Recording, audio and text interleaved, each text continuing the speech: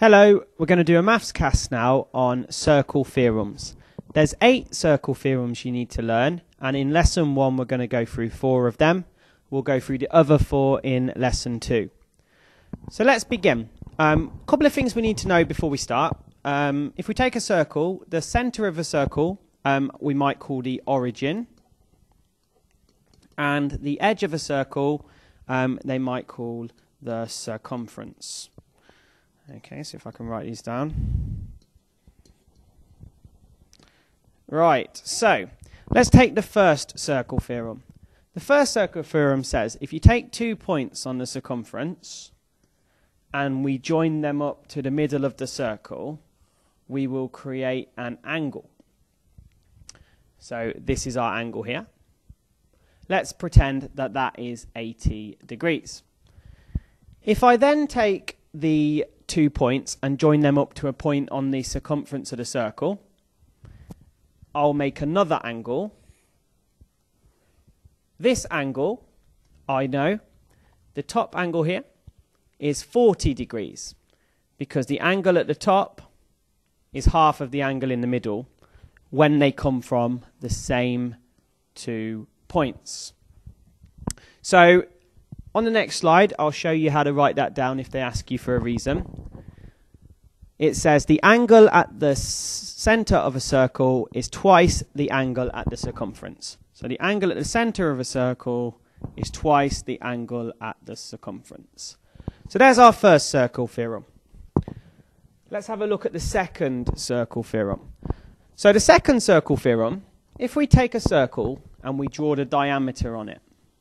So the diameter is a line which goes through the middle of a circle.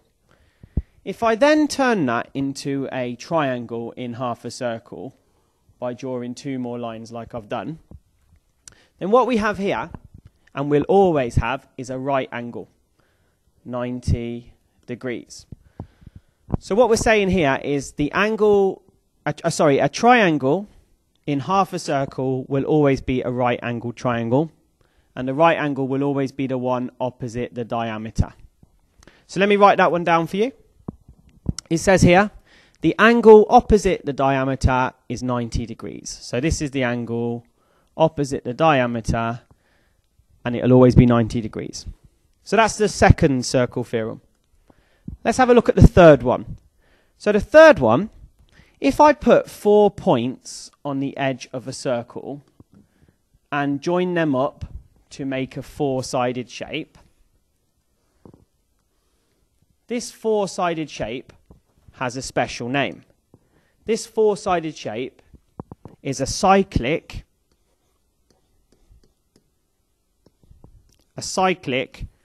quadrilateral. So a 4-sided shape inside a circle like I've done there is called a cyclic quadrilateral. And what we know about a cyclic quadrilateral is if we take opposite angles, so this angle there and this angle there, they're opposite angles, they will add up to 180 degrees. So if we write this one down, if we take a cyclic quadrilateral, so a 4-sided shape, opposite angles in a cyclic quadrilateral add up to 180 degrees. So that's all we need to write down for our reason there. So if this angle here was 100 degrees, then this angle here would have to be 80 degrees so that it adds up to 180. So opposite angles in a cyclic quadrilateral add up to 180 degrees.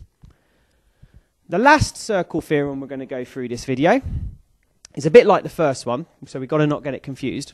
If we take 2 points on the circumference of the circle and make them join up to a third point at the top of a circle, we've made an angle.